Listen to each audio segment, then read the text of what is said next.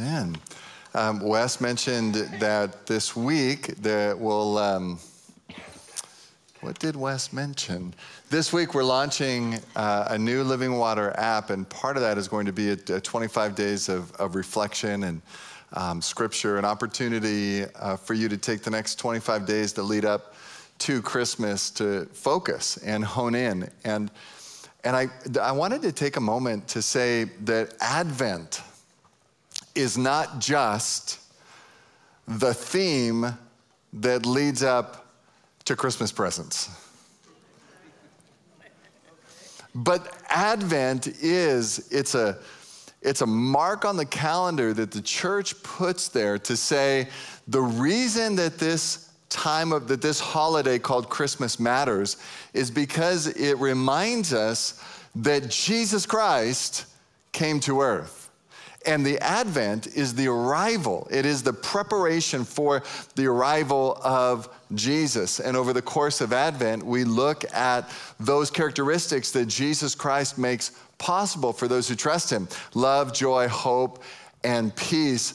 And I think it's important because I don't know if there could be a more countercultural way to approach this season of the year than to say that while the theme song of this season for most people is busyness and anxiety and worry about the family members you're going to meet and how much money you have to spend on presents, and the weather has changed, and so we're not sure why we live in the Pacific Northwest. Maybe that's just me. And all the things that in the midst of all of that we say, no, our hearts will center on the remembrance that Jesus is the one that brings hope and love and joy and peace. And no matter how crazy the world is around me, the theme song of my life is that God will set the tone of what happens in my heart. Anybody? Is it just me, or does nobody else deals with any of the Christmas anxiety or stuff? Is it just me? It's fine. We did it for me. We're doing Advent for me because I need it. I need it too. Thank you, brother. We're doing it for us. The two of us, we're doing it together. Okay, Paul. But here's the point. You know what? The world spends billions of dollars to form and shape your heart to be motivated by all the anxiety that pushes you to want the things that the world wants you to want. Right? Billions of dollars. And Satan puts all the anxiety and stress to try to take a time that's meant to be joyful and relationally connecting to make it the most tenuous, stressful, and relationally divided time of the year. So you've got the world and you've got Satan working against everything that is good. And what a better revolution for the church to say, hell no. Like literally, hell no. You don't get to dictate the posture of my heart. How radical would it be for you just to show up, this time of the year, and there's an excess of peace and joy and love and hope that you sprinkle and deposit everywhere you go.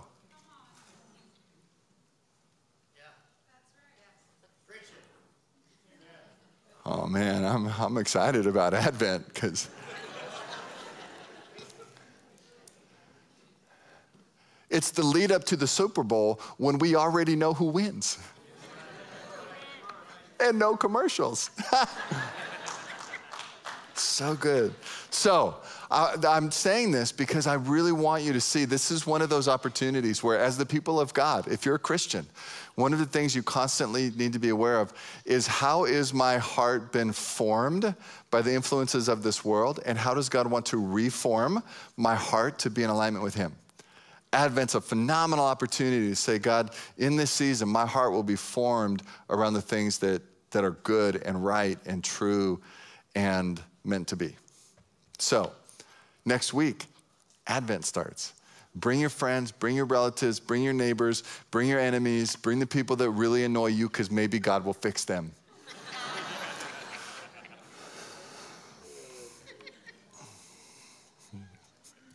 And I'm going to tell everybody that that's why you invited them next week. So if you're new here today and got invited to church, it's because, open your Bibles to 1 Peter chapter 3. 1 Peter chapter 3. Today, we're concluding a series that we began 7 or 8 weeks ago through this letter that is a letter written by Peter, who was a disciple of Jesus.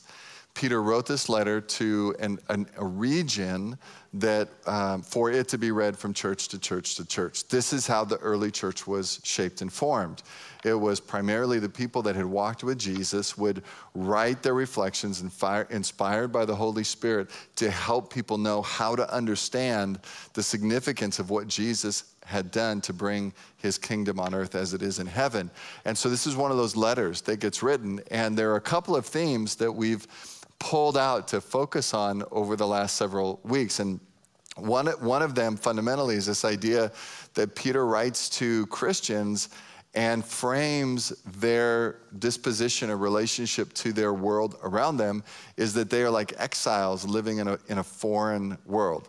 Even if they actually grew up in the town in which they were living, Peter understood that there's not only the physical geography that makes up a place, there's also the culture and the system that makes up a place.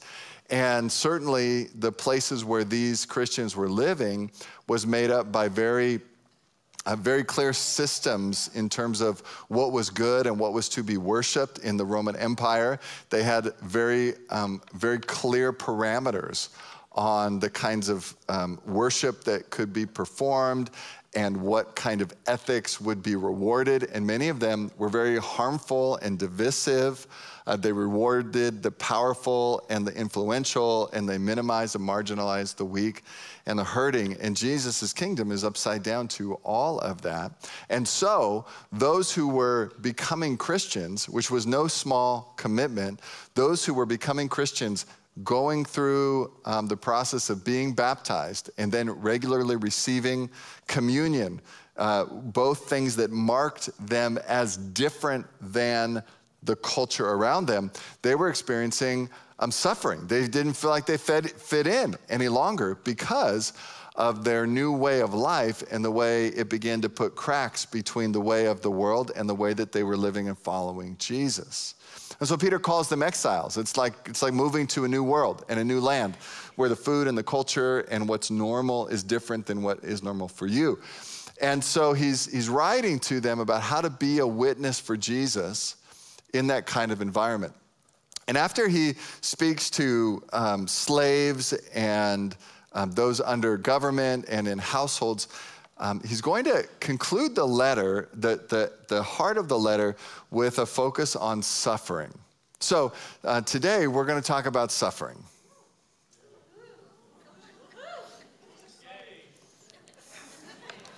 We're going to turn the heat up, and the message is going to be an hour and 27 minutes long, and we're just going to practice suffering today. That's not true.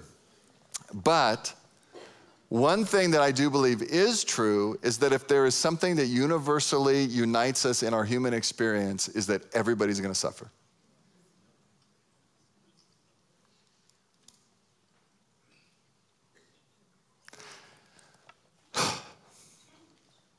And there's all kinds of suffering. There's the kind of suffering that you earn. And there's the kind of suffering that you do all the right things and you still experience pain. But whichever one it is, it's going to come for everybody. And the question isn't how do you avoid suffering? Because in fact, if I were to ask the question, how many of you believe that you've experienced some form of suffering in your life? How many of you would say that you enjoy the seasons when you're not suffering?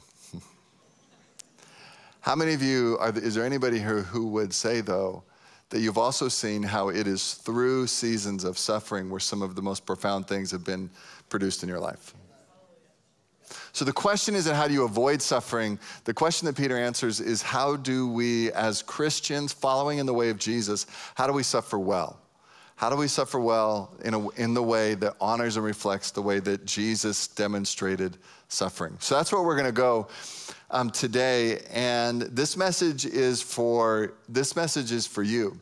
It's for you if you're going through suffering. It's for you if you've been through suffering and you've never been able to make sense of it. And it's for you if everything's going really, really well, because I want to say, enjoy that season. Not to predict foreboding or this horrible future, but to see that there really is a sovereign goodness in the way that in so often and almost inescapable, that when God wants to take you to another level, there's going to be some kind of suffering, friction, tension, trial that happens in your life. How we see that and view that is going to influence significantly the outcomes of your life. And maybe even how many times you have to suffer over the same thing. Listen, if God wants to allow you to suffer to learn a lesson, how many of you would like to learn it the first time? So the key verse in 1 Peter 3 and 4, which both have sections that talk about suffering. And that's what we're going to do. We're going to put together several of these sections because suffering is interwoven with what we talked about 2 weeks ago, which is loving and serving one another.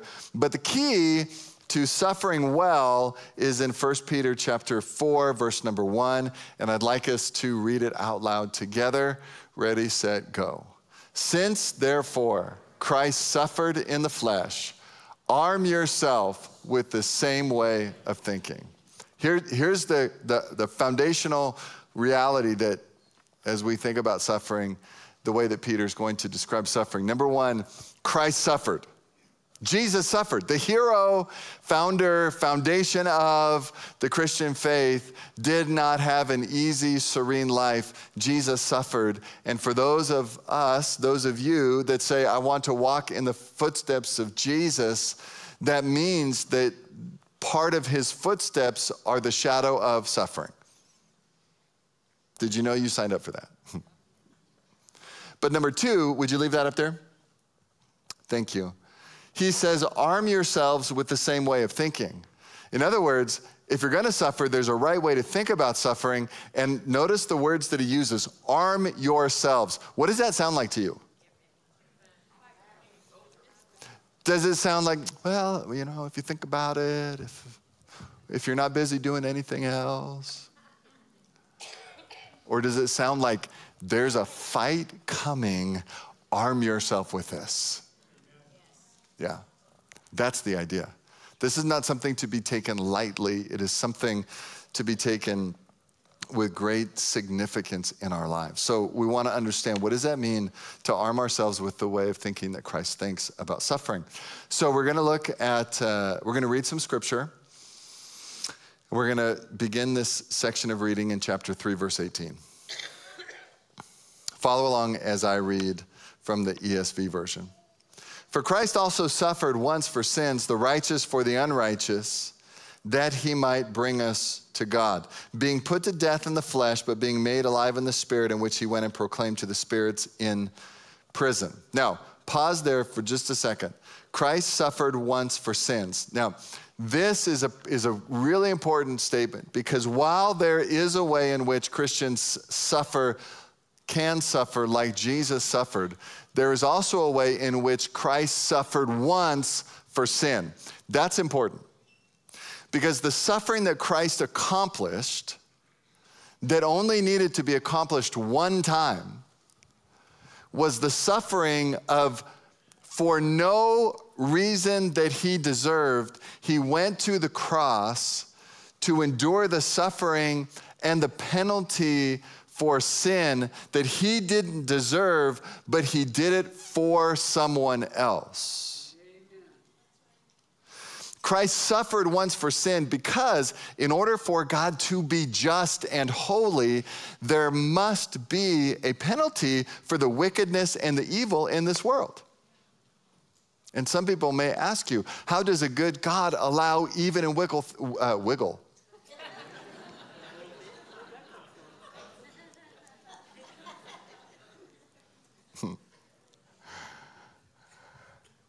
all I could think about was The Wiggles. Anybody remember The Wiggles? This is my kids' favorite show when they were little, and you want to talk about a traumatic experience. Just watch enough of The Wiggles. Where I was going with that is that Christ suffered once for sin because God, in his justness, must deal with the evil and the wickedness that is present in the world. God does not turn a blind eye to evil or wickedness. God has simply, in his patience, given mankind an opportunity to repent of their sins and turn to Jesus Christ, to faith in God through Jesus Christ. And when one does that, then what God did by allowing Christ to be crucified on the cross was put the sins of the world on him, and therefore the penalty for sin, for the sins of those who had put their faith in Christ, do not get overlooked. They get dealt with on your behalf by Jesus Christ. God never looks at your sin and says, oh, you don't deserve to be punished. God looks at your sin and says, you deserve so much punishment, but because you have given your life to Jesus Christ by faith, then his punishment gets to serve as your punishment, and you're now free to not have to suffer what was suffered on your behalf. Thank you, Jesus.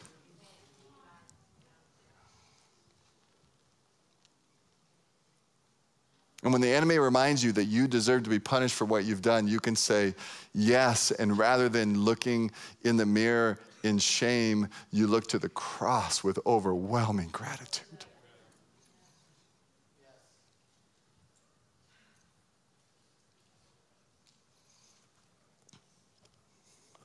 That's the suffered once for sins, the righteous for the unrighteous. But now, in this whole unpacking of suffering, he gives us two pictures to help understand why suffering matters. And the first is Noah, verse 20. When God's patience waited in the days of Noah while the ark was being prepared, in which a few, that is 8 persons, were brought safely through the water. Baptism, which corresponds to this, now saves you, not as a removal of dirt from the body, but as an appeal to God for a good conscience through the resurrection of Jesus Christ. Now, commentators, people will ask, why did he throw in Noah and baptism in the midst of suffering? We'll come back to that, but it helps us to understand the purpose of suffering. Verse 22 says, who has gone into heaven and is at the right hand of God with angels, authorities, and powers that have been subjected to him. Now we look at 1 Peter 4, verse 12. Beloved, do not be surprised at the fiery trial when it comes upon you to test you, as though something strange were happening to you, but rejoice insofar as you share Christ's sufferings. Listen, you want to talk about a master class in following Jesus? Rejoice when you share Christ's sufferings. Can I give you an example of that? You do everything right, and yet somebody throws insults at you and tears you down behind your back. And you have a choice whether to curse in response to that wickedness or to bless in response to that wickedness. The way of the world says give them what they deserve. The way of the cross says give them what Christ died to make possible for them. Do you see that? How much, though, of your own pride, your own self-righteousness, how much of your own, I'm going to fight for myself and stick up for myself, do you have to crucify in order to bless instead of curse when someone tears you down? Guess what Jesus did? He went to the cross. And we say, I can't. Do you know how humbling and humiliating it would be to bless somebody who has spoken about me like that? Do you know, that would like kill me to speak well of somebody who's speaking so poorly about me. And Christ says, oh, I thought we were going to walk this out together. And by the way, I think I did the heavy lifting, because it may kill you to bless when you feel like cursing, but it actually killed me to be a blessing to those who cursed me. Anybody? Why would I love and serve my spouse when they're not loving and serving me? Why would I give somebody what they don't deserve? And Christ would say, oh, I thought you wanted to hang out, because I was giving you an opportunity to know what it's like to walk with me. And by the way, if you'll enter into that, it will crucify you. But in that crucifying of yourself, there is also a glory and a fellowship that you and I will experience that you can't find any other way. Anybody? Okay, this is heavy. This is heavy stuff. But good news, that's not the point of the sermon. Beloved, do not be surprised at the fiery trial when it comes upon you to test you as though something strange were happening, but rejoice insofar as you share Christ's sufferings. Jesus, thank you for this opportunity to get to walk with you through something you know far more intimately and in extremity than I ever will. Thank you that you meet me in the midst of that, and that I can know you and fellowship with you in the sorrow and the pain of suffering in ways that I can't know you any other way.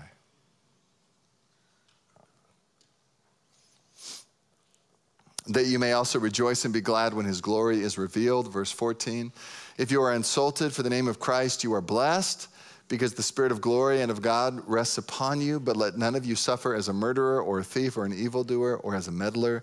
Yet if anyone suffers as a Christian, let him not be ashamed, but let him glorify God in that name. Verse 17, for it is time for judgment to begin at the household of God. This is one of those, in that statement, judgment begin in the household of God. It's why the picture of Noah helps us understand how this fits together, because Noah was in the midst of a time when God was judging the wickedness of people, and Noah had to suffer through the floodwaters and the ridicule as he constructed the ark. But what he's saying now is let judgment begin in the household of God. In other words, let the church look inward to say, are we walking in obedience to God and trusting him and entrusting our souls to him, or are we conforming to the way of the world? Let judgment begin in the house of God, because we are the ones who have committed to trust him. And if it begins with us, what will the outcome be for those who do not obey the gospel? And if the righteous are scarcely saved, what will become of the ungodly and the sinner? Therefore, let those who suffer, here's the key, let those, in fact, let's read this out loud together, verse 19, ready, set, go. Therefore, let those who suffer according to God's will entrust their souls to a faithful Creator while doing good. Father God, that's what we want to walk away with today, is to know how to arm ourselves with the same way of thinking that Jesus thought, so that we can entrust our souls into the hands of a faithful God and do good even when it's hard. In Jesus' name, amen. Okay, I'm gonna give you 3 things about suffering. Suffering has a purpose. Not all suffering is the same, and suffering well receives and sees God's glory. Number 1, suffering has a purpose. This is where we look at Noah and baptism in chapter 3, verses 18 through 22. Why are these 2 stories or images brought into this lesson about suffering? Number 1, because Noah gives us a picture of how suffering has a purpose. Noah gives us a picture to understand how suffering has a purpose. Why? Because Noah obeyed God even though he was being ridiculed and mocked by all of the people who were his contemporaries and peers. If you know the story of Noah, God says, Noah, the earth is wicked, really wicked, like really wicked. In fact, if you dig down deep, demons having sex with humans, wickedness. And God said, I'm gonna wipe this slate clean and create a new beginning that you're going to be a part of. He said, I'm gonna do it with a flood, which by the way, nobody had ever heard of a flood before, so Nobody knew what that was, but God said, what you need to do is build an ark. And so he gave Noah instructions to build an ark. Noah started building an ark. And as you can imagine, all the people around him began to ridicule him and mock him because he was investing all of his time and all of his resources and all of his energy into building something that was to bring safety and provision to him from something that was a threat that nobody could even fathom or imagine, to bring about a new beginning that nobody thought was even necessary. And so in the midst of all of that, Noah's doing his thing, being obedient to God, and people mock him and shame him, and yet, here's the key, Noah continues to obey. Everybody say obey. God in the midst of it. Secondly, Noah shows us how to suffer well in that he continued to obey God even when he was mocked. Number 3, Noah endured through the floodwaters. Here's the second part of Noah's story that helps us understand suffering, and that is that Noah endured the mocking, he endured the shame, he built the ark, and then as the floodwaters rose, everything that Noah knew, all of his life and connections and financial security and all of that, it got destroyed. It went away. In other words, Noah trusted God through the shame, and as the story unfolds, things don't get better for Noah, they get worse for Noah. Here's the dirty little secret about suffering well. When you suffer well, it doesn't guarantee that things are going to get easier right away.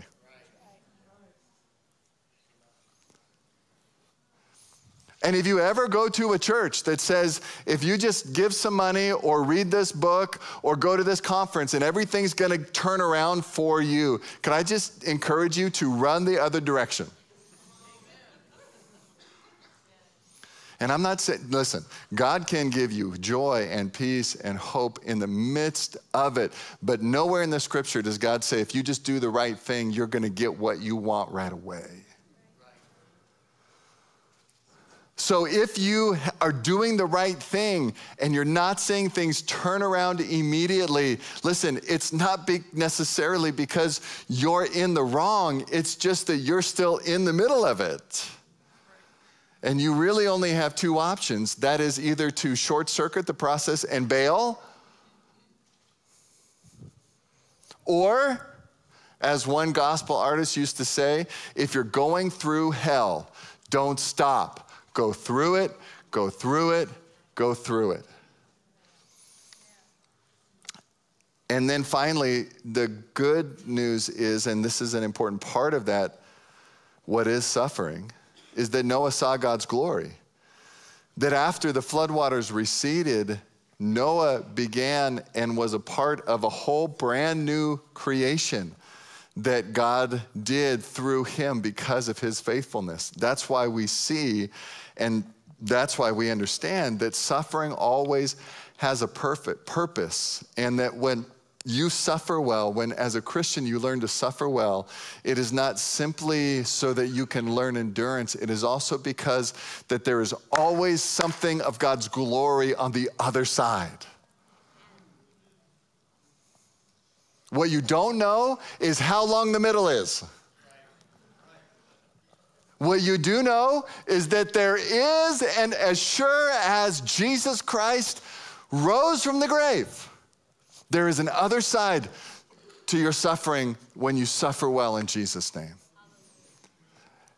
And you don't know if you're one day, 1 week, 1 month, or 1 year away from it, but you can count on it as sure as the sun rises in July.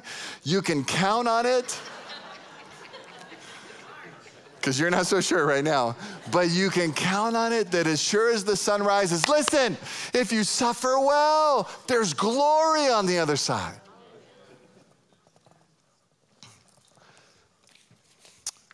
Number 2, not all suffering is the same. And there's no easy way to say this, but there's 2 kinds of suffering. There's the suffering that you earn because you do dumb things. And there's the suffering that comes because you're walking in obedience to Jesus. Now, who's in the earned suffering because you've done dumb things club? I would like to say I'm in that one. And hear me now. I'm not saying that you're dumb. I'm not saying you're dumb. I'm saying you would probably be the first one who would stand up and say, I don't know what I was thinking. You would probably be the one, because you're sitting here today, who would look at something that you've done and you've suffered the consequences of it, and you've said, I wish I could go back and undo that. I don't know what I was thinking. But nevertheless, this is why the scripture says, let none of you suffer as a murderer or a thief or an evildoer or as a meddler. It is important to understand that there are two kinds of suffering, and that the kind of suffering that I've earned because I've not walked in obedience to Jesus, it is not a meaningless suffering, but it's different. And this is the good news of what the scripture says when anybody that loves God and yet makes poor decisions. This is God's response to that in Hebrews chapter 12, verses 6 through 7. For the Lord disciplines the one that he loves and chastises every son whom he receives. For it is for discipline that you have to endure. God is treating you as a son. For what son is there that his father does not discipline? Listen, if you're going through pain, if you're suffering because you've made bad decisions, the pain that you're experiencing, please, please, please, please, please hear me. It is not punishment. Because Jesus bore your punishment. And as long as you think that it's punishment, then somehow, please hear me, with all compassion, if you think that somehow God needs to punish you for what you've done, what you are saying is that the punishment Christ endured was not sufficient. And it is not just shame, it is also pride to think that somehow you need to endure something that Christ endured on your behalf.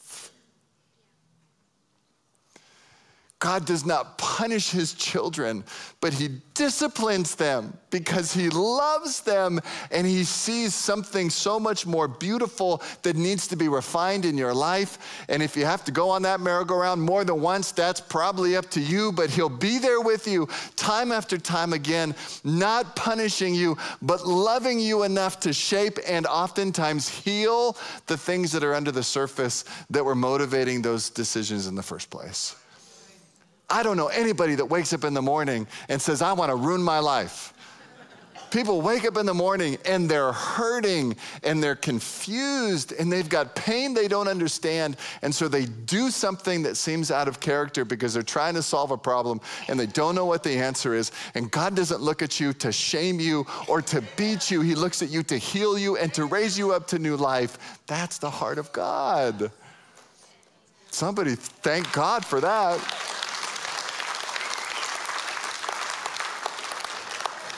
No matter how bad it is, say this with me.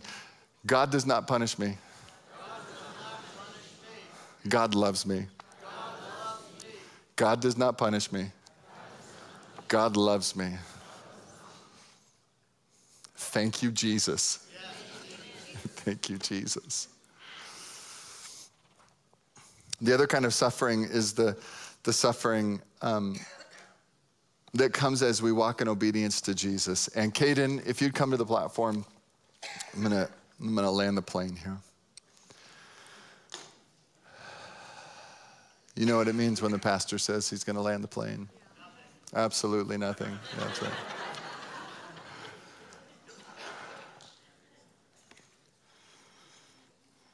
Thanks, man.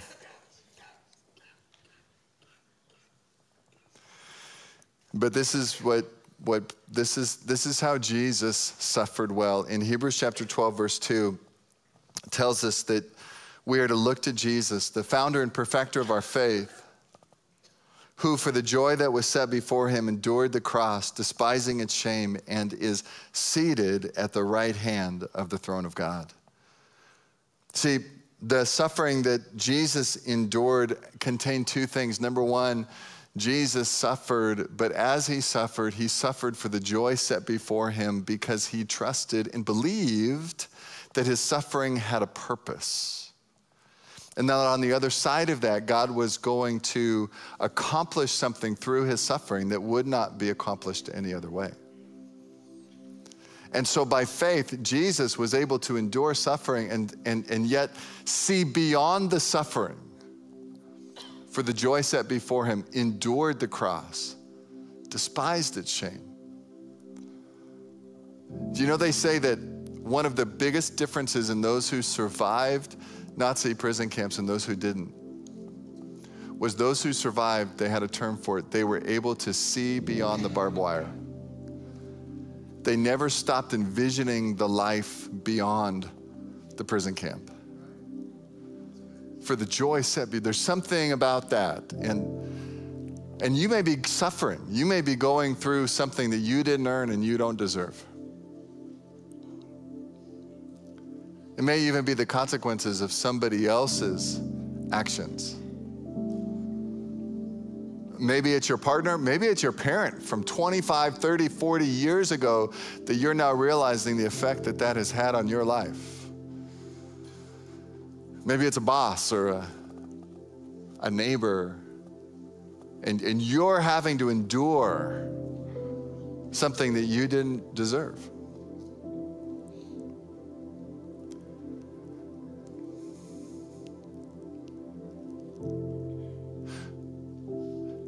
The way that Noah demonstrated his faithfulness was that even though he didn't see how an ark would save his life, he just kept putting the pieces together because God told him to, trusting that God could see what he couldn't see.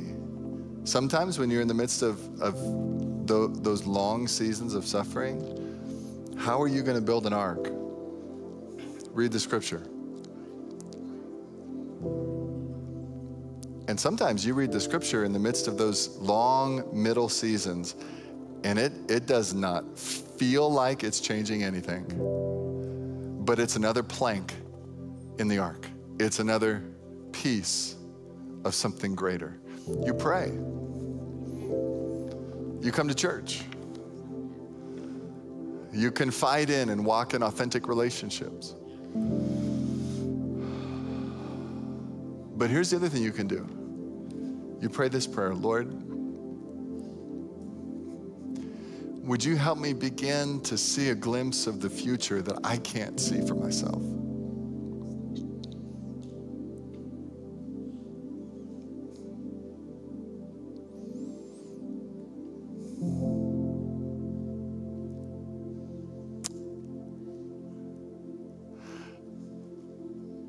I heard somebody say that they pray prayers like this because sometimes I'm not sure if I'm asking for the right things, but they pray prayers like this. God, it sure would be amazing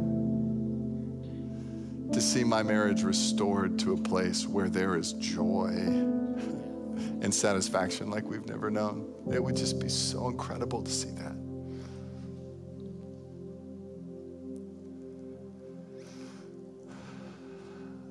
Lord, I don't know exactly what it looks like, but I've been so lonely for so long, and I've refused to compromise, and I've not given way to temptation, but I feel like as I walk in obedience to your ways, I just am lonely, and I can't see or envision a future where I have joy in intimate relationship. But God, would you open the eyes of my heart to see what I can't see for myself? I'm telling you, some of you just need to ask the Lord to help you dream for your future again, to give you his vision and his eyes to see what you can't see for yourself. Maybe there's people you love that have walked away from the Lord and their lives are a mess and you can't even envision what the road would be like to repair, but you could say, Lord, it would be amazing if you restored joy and freedom and health. Would you help me to get a vision for that I can't see for myself? For the joy set before him.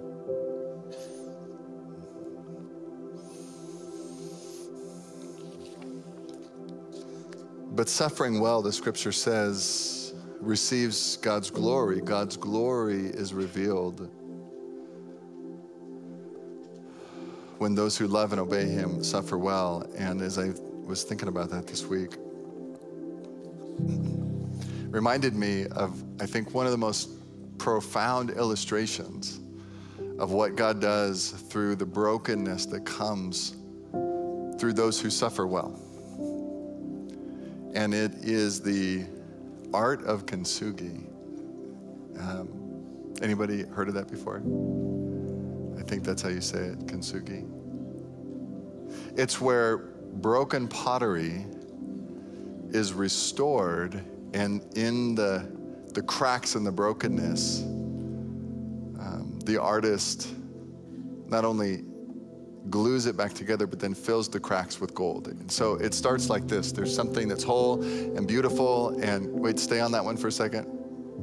Thank you. It's good. And when you think about this in terms of suffering, this is the life that you know. This is the life that you thought was good enough.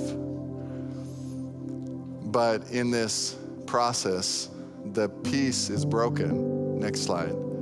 Into pieces. And this is suffering. This is a picture of when your dreams and your hopes, your expectations of what should be gets shattered into pieces.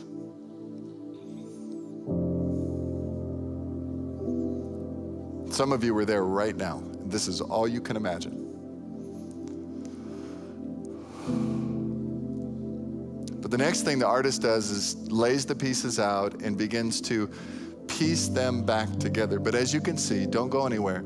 As you can see, even as the artist puts the pieces back together, there are still vulnerabilities, holes, cracks, scars that are left from the brokenness that was incurred. But the next step in the process is for the artist to take flecks of gold mixed with an adhesive and begin to paint them into the cracks that were created by the brokenness, and create something that many would say is more desirable and more beautiful and certainly more valuable than the original piece was itself.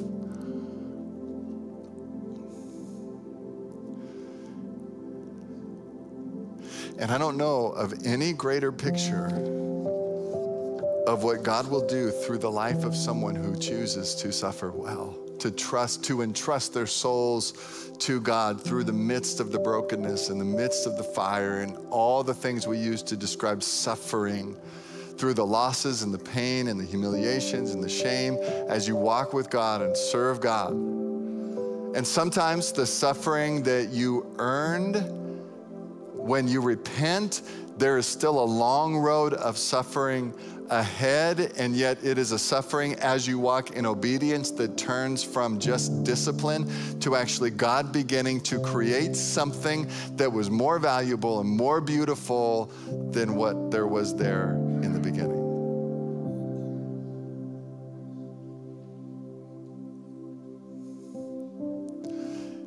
But the question is, will you yield yourself to the hands of the potter? Because broken pieces cannot put themselves back together again. Entrust yourself into the hands of a faithful God.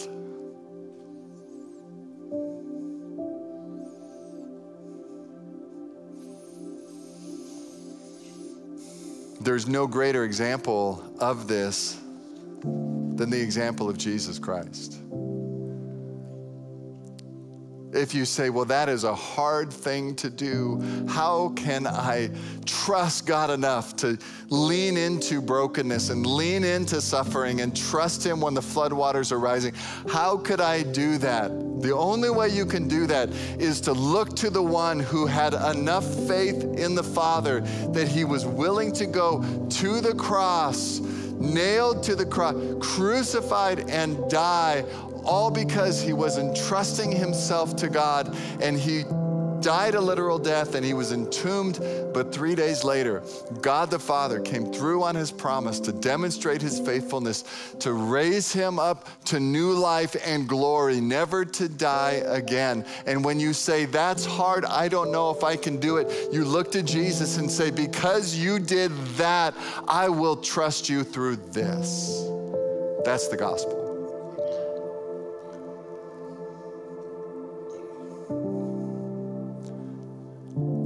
And the promise is that the same power that raised Christ from the dead is at work in those who believe.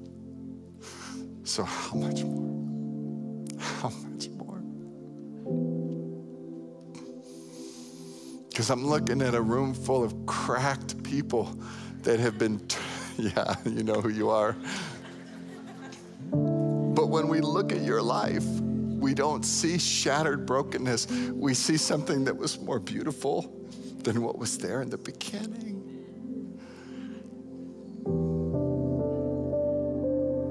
So would you entrust yourselves into the hands of a faithful God today, trusting that the same power that raised Christ from the dead will raise you up?